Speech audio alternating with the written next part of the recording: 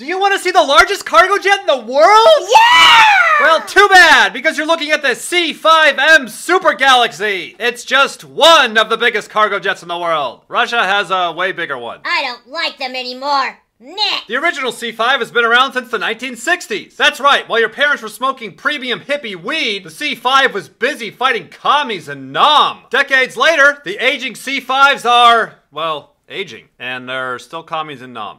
But my parents aren't drug-addicted hippies anymore. You sure about that? What? The government is spending billions in upgrading the C5 fleet. Now don't let that excellent track record of government spending fool you. Oh no, this is no easy upgrade. The big fat C5s were breaking under their own weight when they were brand new.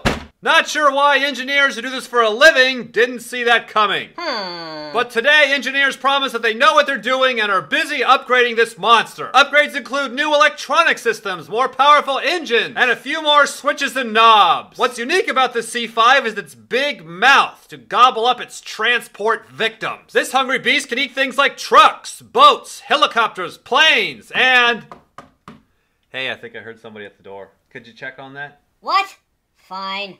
It can even carry A-10 warthogs, but don't tell them. It's just the old lady across the street wanting her crock pot back, like that's gonna happen. Alright, what'd I miss? Nothing.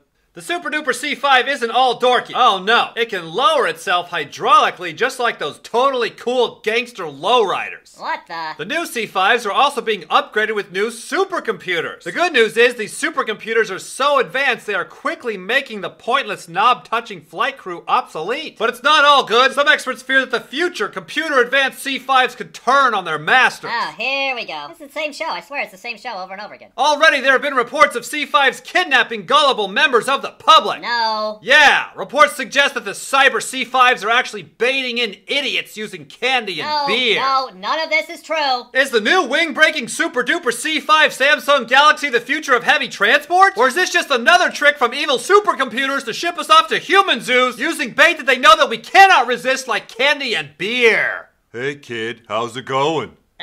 Pretty good. Want some candy? Nah. How about some beer? Well, okay. Unison!